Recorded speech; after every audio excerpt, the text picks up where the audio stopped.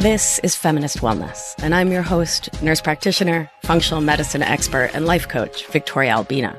I'll show you how to get unstuck, drop the anxiety, perfectionism, and codependency so you can live from your beautiful heart.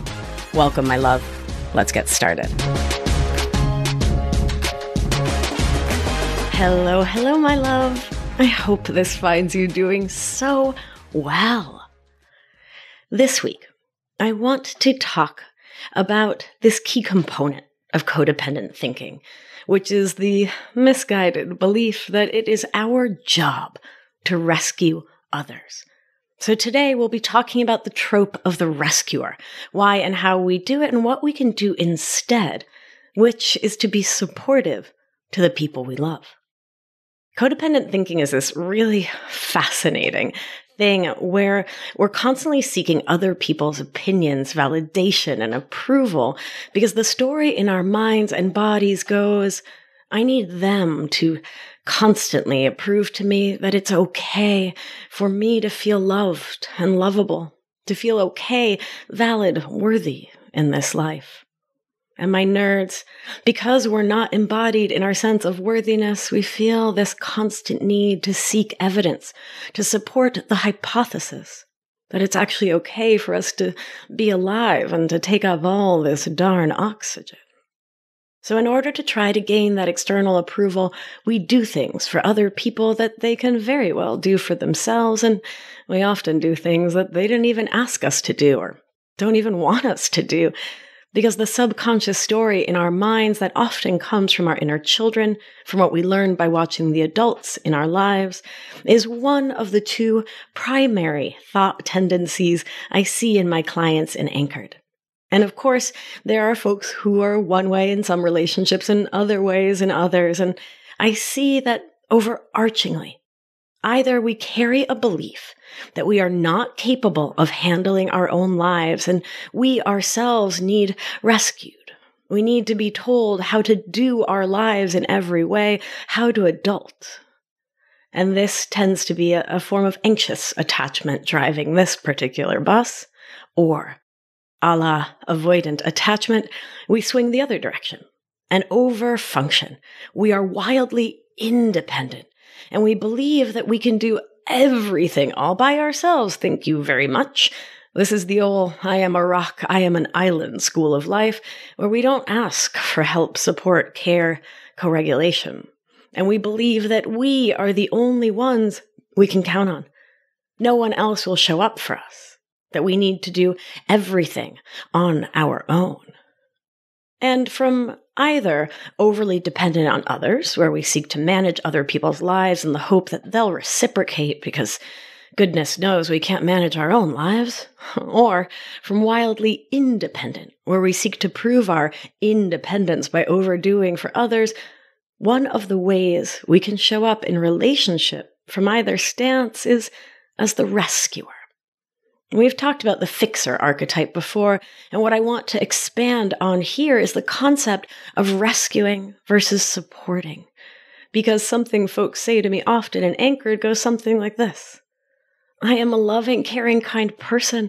Of course, I want to care for and about the people in my life. Of course, I want to support them and be there for them, which is why I do so much for them.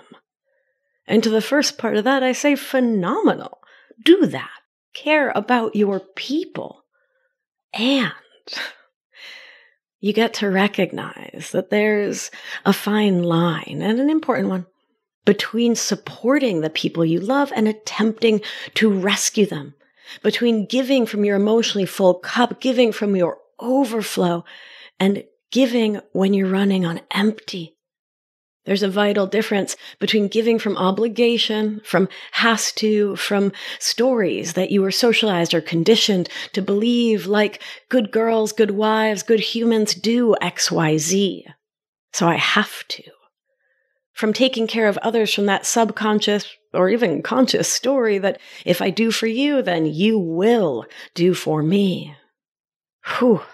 There is such a difference between all of that and giving with a full and open heart, which means giving without a goal, without the old tit for tat, right? Because part of this codependent narrative is that it's all about keeping score, which again, we do subconsciously. I don't think you're out here being like, okay, I'm going to do the dishes, so they will have to do the laundry, right? The difference I'm highlighting here is the difference between giving to others, taking care of your family, friends, community, the people you love, from an energy of reciprocity and mutuality, collective love and care versus the desire to rescue them. The former means you trust yourself to be an autonomous human who can take care of themselves and also needs other people for co-regulation, support, love, and care because the collective matters, and simultaneously trusting that those you love are also autonomous humans capable of taking care of themselves too. And this is the basis of an interdependent framework for living and is markedly different from the codependent framework, which says, I will take care of you because then you must take care of me. You are obligated. I operate and move through the world from obligation, so obviously you must do the same. Obviously.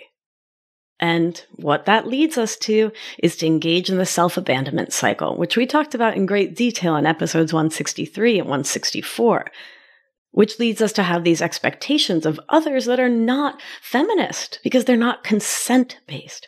Other people are consenting to be a part of our grand scheme to garner love and care and affection from others by taking action to try to live and manage their lives for them, to rescue them.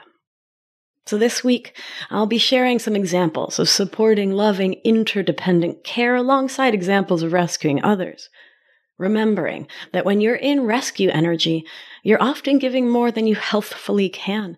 You're taking on other people's problems as your own, and you're emotionally enmeshing yourself with them. So if we remember the basics of the think, feel, act cycle, my darling, you can do the same action from an energy that is supporting and self-loving and mutually loving, and you can create a beautiful result for yourself. Or you can do the same thing from an energy like rescuing, and that same action can create a wildly different result in your life. You can give to others for the joy of giving, and it can feel beautiful. You can give to others because you want them to rescue you someday down the line, and it can feel graspy, not sincere, not aligned with your integrity. Furthermore, from rescuing energy, we do things we don't want to do. We don't have healthy boundaries. We don't know when to say enough already. Basta. We don't know when we don't know our own limits. You may be completely exhausted. Maybe the baby was crying all night, or the dog kicked you in the belly, or you worked a double shift, or you're busy writing your book and someone else says they need you. Or you believe they need you because you believe it's your job to do their life for them. So you do for them, often without checking in with yourself or with them, often without asking if they actually want to be rescued. And so without realizing it, you exhaust yourself, your nervous system, your adrenals. You take time away from nourishing yourself, doing what serves you.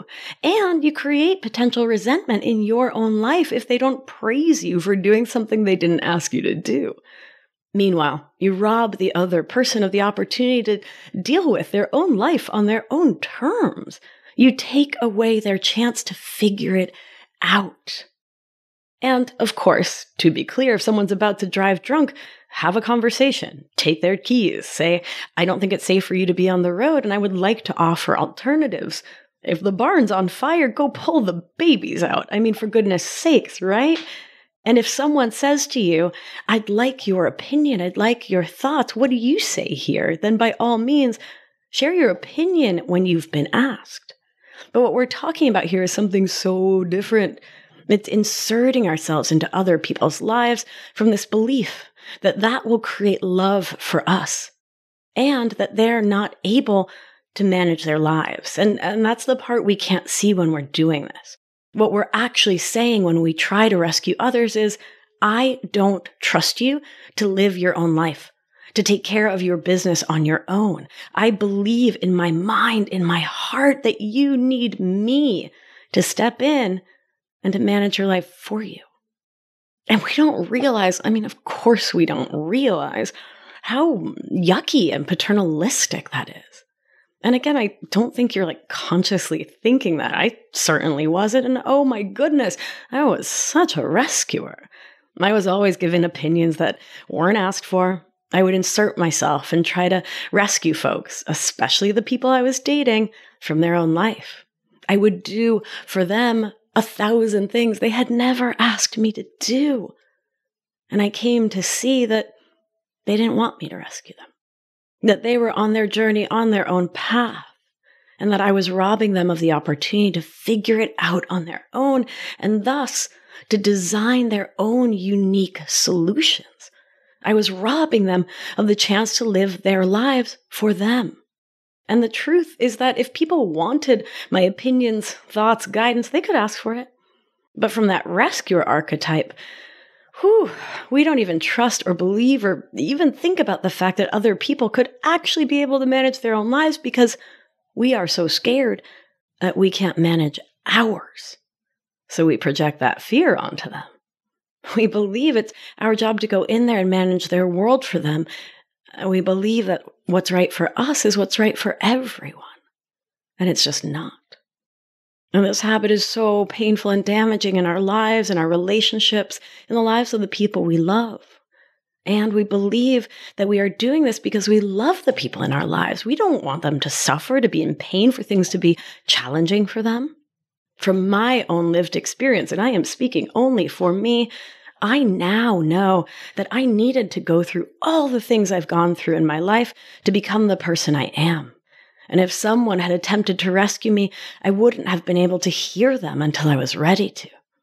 And that, trying to force someone to hear you when they're not available, they're not ready, that ends, so poorly for everyone involved. Because we tell people how to live their lives and they don't hear us, and so we get offended. We get pissed off. We take it personally. We turn it into this whole thing, but it's actually just like they're not able to hear us because they're not in a place in their own growth, in their own development, in their own emotional maturity where that's possible. So the remedy is to honor and accept that. Another reason why we step into the rescuer role is when we have a core disbelief in our own value and worth, when we doubt ourselves so strongly, sometimes we show up as though we had not a doubt in the world. We show up with this deep confidence when it comes to other people's lives because we have to overact our self-belief. We feel we need to pretend in a way that we're super self-confident as a cover-up job. We think we need to show up as know-it-alls, as perfect and amazing in other people's lives because we are so insecure in our own. Isn't that wild? I think it's wild. And we do it, I talk about the things I talk about here because your gal did it too. And we do it so often that it keeps us in this role of rescuer for others versus being a loving support. And we do for others instead of living our own lives, which means, listen up, that being the rescuer is indeed a form of buffering, of not facing our own emotions, our own lives, and instead we focus on everyone else. When we are rescuing others, we believe we are protecting them from the consequences of their actions, and we do so instead of just letting them experience the consequences of their actions. I can think of someone I dated whose mom would literally do their homework in middle school and high school because she knew that they weren't going to do it for themselves. And then they got to college and things were challenging. And then when they tried to take a postgraduate exam, they failed 3 times. Because they didn't know how to study. They didn't know how to manage themselves, to have a study schedule, right? And to do that kind of academic work for themselves because their whole childhood development time, their mother had been attempting to protect them from potentially failing in high school. It's ironic, right? And so what happens is if we think someone is taking a wrong turn, we scream it out. And if they won't change course, we're like a dog with a bone trying to get them to see the error of their ways and the brilliance of ours. The other day, my date was over and they were brushing their teeth. And I know this is it's a silly example, but I think it's an important one because remember, our codependent, perfectionist, people-pleasing habits, they're all relational. And they show up in the quotidian BS, right? It's the small everyday things that make up a life and make our lives from these habits feel so painful and challenging, rife with strife and stress. It's these small everyday interactions between ourselves and the world that leave us feeling so terrible. So we were brushing our teeth before bed, and I, ever the perfectionist, had spent a lifetime brushing my teeth so hard that now in my early 40s, I've scrubbed the enamel off of so many of my teeth. Ouch, right? And so my date was brushing their teeth, and I believed that they were brushing their teeth too hard. And oh my goodness, was I about to say it? I was about to say, babe, really stop brushing your teeth so hard. I could feel the words trying to come out, and instead I was able to pull back, take a breath, center myself, anchor into myself, and I said nothing. Because they're an autonomous human adult who can take care of their own teeth, right? They don't need me to come in and be like, let me tell you how to brush your teeth, buddy. It's not my job to protect them from the potential consequences of their exuberant brushing without their consent. They have a dentist, after all. But that's what rescuing is. It's non-consensual. And in the end, it's not kind. So we think we're protecting others from the consequences of their action, but we're not. We're just temporarily shielding them.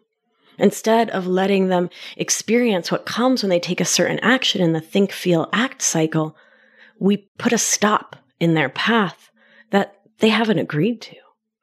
And then in turn, when we are rescuing, if we take responsibility for other people's thoughts, feelings, lives, we take responsibility for things that are not ours. If our partner goes out, leaves the house for work, and they forget to take a raincoat, we take it on as our responsibility that they're going to get wet. They're going to be sitting at work with wet hair all day. We say to ourselves, why didn't I remind them? We make it a problem with us. If we pick a place for dinner and they don't like it, we take on this immense personal responsibility that can be so much to carry. We take on responsibility for things big and small that aren't ours, particularly other people's feelings, their experience of the world, the result in their lives, their choices, and ours. But a core part of thought work in the think, feel, act cycle is to recognize that, of course, our choices influence and impact the people around us, and they get to choose how they want to think and feel about any experience in life, and so do we. But we take ownership for their feelings. And it's a core part of our codependent and people-pleasing thinking. We believe we need to please others constantly, instead of focusing on pleasing ourselves and making the decisions that are best for us and the collective. And instead, we make decisions because we don't want someone else to have a feeling they might not enjoy. The remedy, the more supportive thing to do when we don't like the potential trajectory of someone else's life, is to be there and to show them love, to stay on our own side of the street and to ask ourselves, is this my business or is it not? And then when someone does come to us with a problem, an issue, we get to listen with care and emotional generosity, to empathize and to ask if the other person would like supportive words or suggestions without taking responsibility for their feelings. Next, from rescuing, we make excuses for other people's behavior. We excuse away other people hurting us or harming the people we love. We excuse away abuses of power. We excuse patterns of behavior instead of holding people in our lives accountable. And it's important to say, many of us learned this habit in childhood because for some of us, there was a person who was not held accountable, who everyone in the family enabled to continue to have whatever behavior they had that was problematic for the family as a whole. And so, of course, you continue to do what you learned until you learn to do it differently. You find yourself saying things like, oh, yeah, he just had a little too much to drink. Or, oh, it's not that she's angry with you, honey. She just had a really hard day at the office. You don't even know how stressful her job is. Or, I know they were short with you, or they called you that name that hurt your feelings, but they just don't know any better. And instead of honoring that other person's capacity for self-awareness and change, we preemptively let them off the hook as a way to rescue them from the effects and impact of their own behavior and choices. And it bears saying that we may do this particular rescuing, protecting now if in childhood we saw one parent doing this for the other because it actually was a smart way for them to keep themselves and us safer, physically, emotionally, financially. So of course, we honor that. And so the remedy, the supportive choice, is to honor the duality of your experience in a relationship, to both hold the person whose behavior isn't working for you in love, care, curiosity, compassion, and acceptance of who they are and how they behave while acknowledging that their behavior is not working for you. In saying, this behavior is not behavior I'm available for, that I'll allow around me, in my space, in my children's or my family's space, this doesn't work for me. And I love you. I have love and care for you. I can see you as a human in all your complexity, and that doesn't mean I condone your behavior. It definitely doesn't mean I need to enable it or to make excuses for it, to write it off, or pretend it's not happening. And so in holding that duality, I love you and this doesn't work, we both get to make steps to correct the behavior in our space and to set healthy boundaries that honor us, the relationship, the other person. And we get to do so from that big open heart. It is so important to recognize that the core of these rescuing behaviors is a deep discomfort with discomfort, your own and that of others. So, most of us would rather throw ourselves under the bus in order to keep the peace. And that's what we say out loud. I'm just trying to keep the peace here. But we're definitely not keeping the peace in our own hearts. Not at all. We're creating so much more stress and distress for ourselves under the guise of just keeping the peace, right?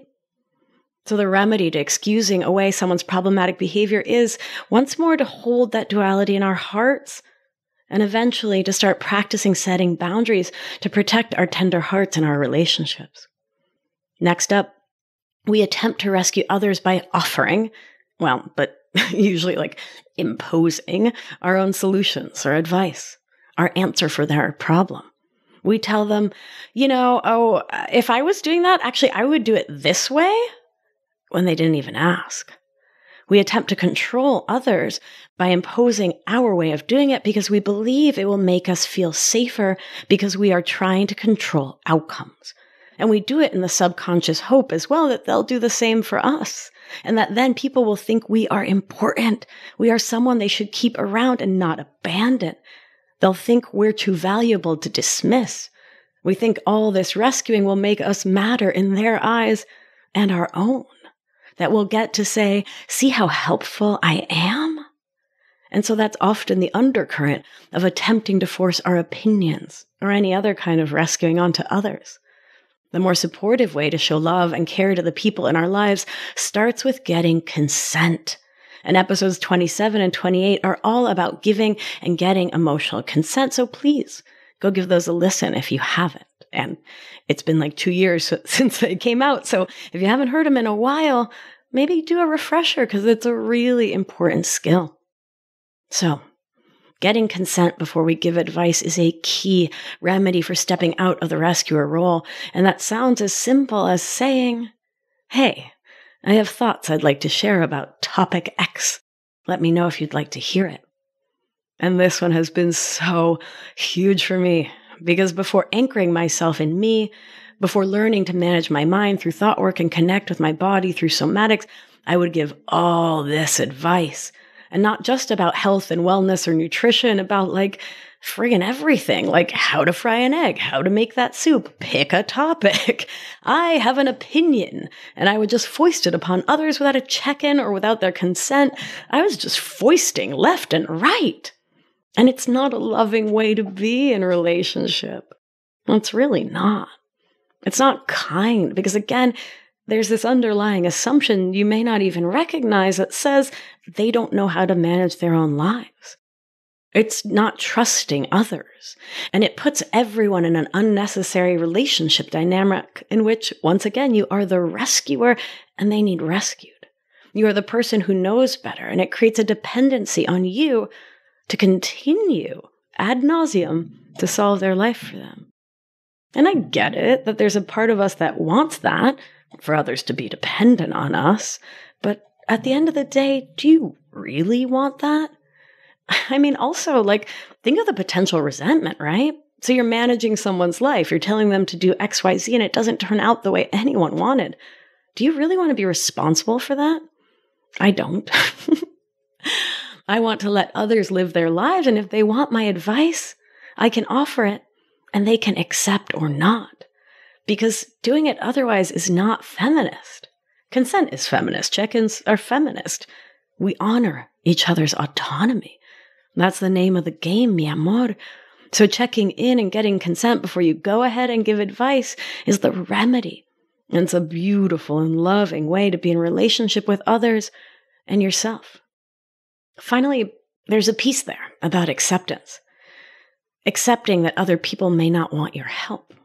You may be the world's leading expert on sunscreen, and people may not want to hear your opinion about it. You may be a James Beard Award-winning chef, and your partner may not want to hear about how you think it's best to fry an egg. They may be all set, thank you very much.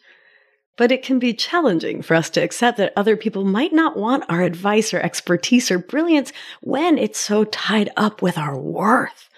And I get it. You know I've been there. My darling, your specific advice may not be wanted in that moment, and you get to let that be okay for your own sake. By not taking things personally, by not making their preference for their life about you, you create so much peace in your own heart. They have their preference and you have yours. What you may want is to share your opinion, and what they may want is to not hear it. So I'll ask you, why is your want more valid than theirs? I'll invite you to ask yourself that. Right? Because again, we don't realize that that's what we're saying. My want matters more, but it's what we're saying. I'll also ask you as well, what unmet need from your childhood are you trying to have met by having this person tell you, you matter? Your voice, thoughts, opinions, they matter. Is that a want or need that you can meet for yourself? Can you come into acceptance here? What can you do to show up for you and to anchor yourself in you so your self-worth isn't dependent on others wanting your advice? You're rescuing. So, in closing, when we try to rescue people from their own lives, we continue to strengthen the codependent neural groove in our mind that believes that our worth, your worth, is contingent on how other people behave, what they think about me, about you, how they feel in relationship to us. When we allow ourselves to keep stepping into that rescuer role, we strengthen the story that my value comes from controlling and managing others instead of just holding space and letting them be their own human with free will. We strengthen the story that we have to act as though we're that important because we fear that we're actually inconsequential and don't matter. That story says that we need to actively prove your worth and value. And instead, we can actively learn to stay on our own side of things. We learn to prioritize ourselves and to take care of ourselves. And yes, to show up for the people we love, for our communities, and to show up in a consensual manner that respects them in their autonomy, in an interdependent way by being supportive, caring, kind, instead of rescuing. All right, my beauties, thank you. That's it for this week.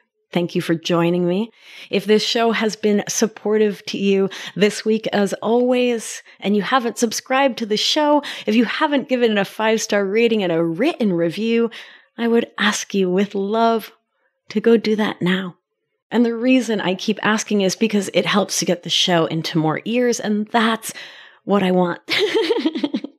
I want this free resource to be heard far and wide. I feel so privileged to have all the education that I have, the time and energy I have to write this show, and I want to share it freely with the world. So I thank you in advance for taking a little moment, because when you give the show a 5-star rating and a written review, it bumps it up in the search. I know it's a silly system, but it's the system we've got. So every little review helps. And finally, if you've been wanting to join Anchored, if you've been hearing that little voice in you that says, now's the time, we are now enrolling for the August group. May filled up really fast. We went to a wait list before the group started, about a week before it started. So if you want to join August, know that Anchored is filling up more and more quickly each and every time. So now is the time to act. Head on over to victoriaalbina.com/anchored to learn more, to apply, and to join us in Anchored. I can't even wait to spend 6 months taking a deep dive into all of these issues with a focus, as always, on the remedies. All right, my darling, let's do what we do. Gentle hand on your heart should you feel so moved. And remember, you are safe. You are held. You are loved. And when one of us heals, we help heal the world. Be well, my beauty. I'll talk to you soon. If you've been enjoying the show and learning a ton, it's time to apply it with my expert guidance so you can live life with intention without the anxiety, overwhelm, and resentment, so you can get unstuck. You're not going to want to miss the opportunity to join my exclusive, intimate group coaching program. So head on over to victoriaalbina.com/masterclass to grab your seat now. See you there. It's going to be a good one.